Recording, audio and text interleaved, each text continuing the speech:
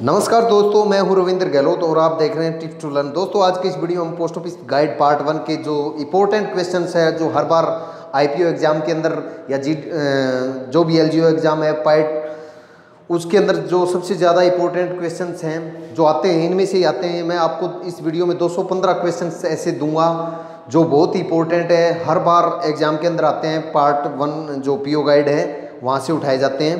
तो दोस्तों, ये वीडियो बहुत इंपॉर्टेंट है आप लोगों के लिए। प्लीज़ इसको देखना स्टार्ट से लेकर एंड तक, और साथ में चैनल भी सब्सक्राइब कर लेना ताकि आने वाले हर वीडियो की अपडेट आप तक टाइम टू टाइम पहुँचे। इसके लिए भी आप बेल आइकन दबा लेना। तो दोस्तों, वीडियो में आगे बढ़ता हूँ। तो आज का सबसे पहला नंबर 1 क्वेश्चन है कि नाइट पोस्ट ऑफिस में एक्सटेंडेड अप एंड बाई। कहने का मतलब ये है क्वेश्चन में कि जो नाइट पोस्ट ऑफिस है वो कब तक खुले रहते हैं और किसके द्वारा ऐसे ऑर्डर हैं। तो दोस्तों, 8:30 PM और डीजी पोस्ट है, इनको ऑर्डर करते हैं। सेकंड नंबर क्वेश्चन है दोस्तों, फ्रैंकिंग मशीन हैज़। तो इसका आंसर है दोस्तों वैल्यू डाई और लाइसेंस डाइज, यानी both A and B.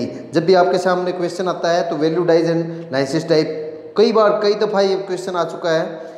Third number question है दोस्तों, franking article can be posted by. तो इसका आंसर है दोस्तों बी, ओनली 2 ऑफिस, यानी मतलब जो फ्रैंकिंग मशीन किसी ने ले रखी है, उसका लाइसेंस ले रखा है, तो वो अपने आर्टिकल 2 से ज़्यादा ऑफिस में पोस्ट नहीं कर सकता।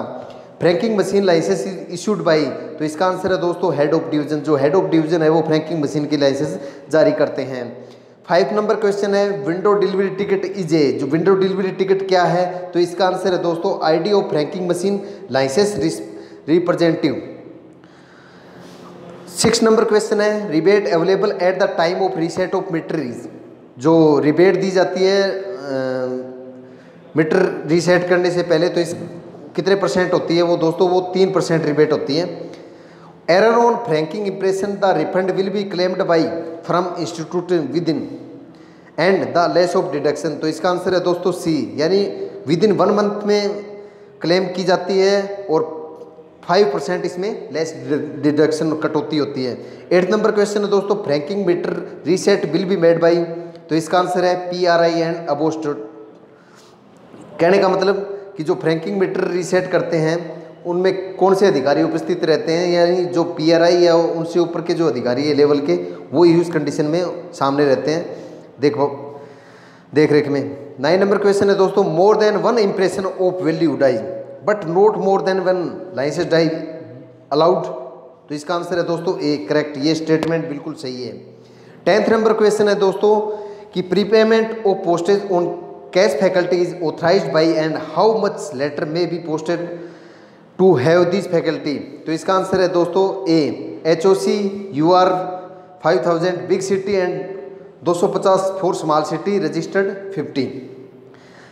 11 नंबर क्वेश्चन है दोस्तों, recall of postal article is each article is fees. मतलब जो किसी भी आर्टिकल को रिकॉल करने की फीस है वो दोस्तों है 6 रुपये। इसका आंसर है B.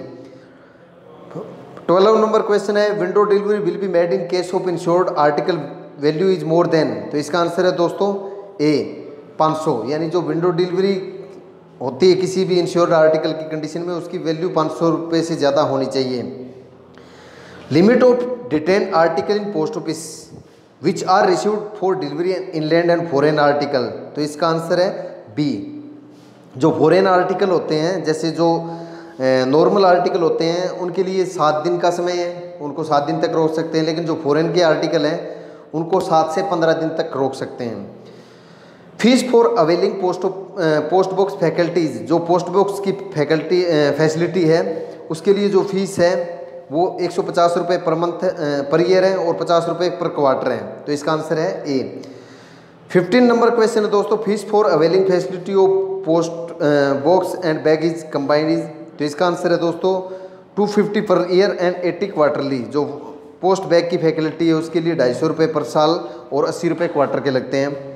Cost of window delivery ticket is. जो विंडो डिलीवरी टिकट की कॉस्ट है वो है दोस्तों फ्री ऑफ कॉस्ट, उसकी कोई कॉस्ट नहीं है। 70 नंबर क्वेश्चन है, कॉस्ट ऑफ आइडेंटिटी कार्ड। जो आइडेंटिटी कार्ड पोस्ट ऑफिस द्वारा इशू किए जाते हैं तो उसकी कॉस्ट है 9 रुपये पर card. Validity period of ID card. जो आईडी कार्ड पोस्ट ऑफिस द्वारा इशू किए जाते हैं उनकी वैलिडिटी पीरियड क्या है? तो इसका आंसर है दोस्तों 3 ईयर। वो 3 ईयर तक वैलिड है। इसका आंसर डी है। 19 नंबर क्वेश्चन है, postal रेस्टर्न article can be detained in post office. जो पोस्टल रेस्टर्न आर्टिकल होते हैं वो पोस्ट ऑफिस में कब तक रखे जाते हैं? तो इसका आंसर है दोस्तों बी, 1 मंथ तक। Redirection fees of parcel with in delivery area original address and sender in case of unclaimed parcel is. तो इसका आंसर है फ्री ऑफ कॉस्ट। इसमें किसी भी तरह की कोई रीडायरेक्शन फीस नहीं ली जाती। 21 नंबर क्वेश्चन है, redirection fees of parcel accept delivery area original address is. तो इसका आंसर है दोस्तों फ्री ऑफ कॉस्ट। इसमें भी रीडायरेक्शन की कोई फीस नहीं है। 22 नंबर क्वेश्चन है, suggestion and complaint book are maintained by. जो सजेशन एंड कंप्लेंट बुक है वो किसके द्वारा मेंटेन की जाती है? तो इसका आंसर है ऑल पोस्ट ऑफिस। सभी पोस्ट ऑफिस है वो मेंटेन करेंगे इसको, चाहे भले HO SO BO। 23 number question है, size limit of ID card. जो पोस्ट ऑफिस द्वारा ID कार्ड अवेलेबल करवाया जाता है तो उसका जो साइज़ है वो है 88 mm into 63 mm। 24 number question है, introduction regarding change of residence is valid for. तो इसका आंसर है 3 मंथ। 25 नंबर क्वेश्चन दोस्तों है, authority to home complaint should be addressed. जो कंप्लेंट करने वाली अपने कोई कंप्लेंट करनी है तो हम कौन सी अथॉरिटी को कंप्लेंट करेंगे? तो इसका आंसर है दोस्तों local superintendent and PM in case first class PO। PM in case first class PO का मतलब है जैसे GPO। तो दोस्तों आज की इस वीडियो में इतना ही काफ़ी। अगर मेरा वीडियो अच्छा लगा हो, पसंद आए हो तो प्लीज़ इसको लाइक करना, नहीं आए तो डिसलाइक करना। अगर आपका कोई क्वेश्चन है तो प्लीज़ कमेंट बॉक्स में डालना। अगले वीडियो में फिर मिलता हूँ। 215 टोटल क्वेश्चन है दोस्तों। अगर आप कहोगे तो वीडियो में लंबा भी बना सकता हूँ, लेकिन मैंने ये सोचा कि आप कहीं बोर ना हो तो इसलिए मैंने इस वीडियो को छोटा लिया है। अगला वीडियो में बहुत सारे क्वेश्चन मैं समेट के चलूँगा, तो प्लीज़ इस मैटर में आप मुझे सुझाव दे सकते हैं कमेंट बॉक्स में। तब तक के लिए जय हिंद, जय भारत।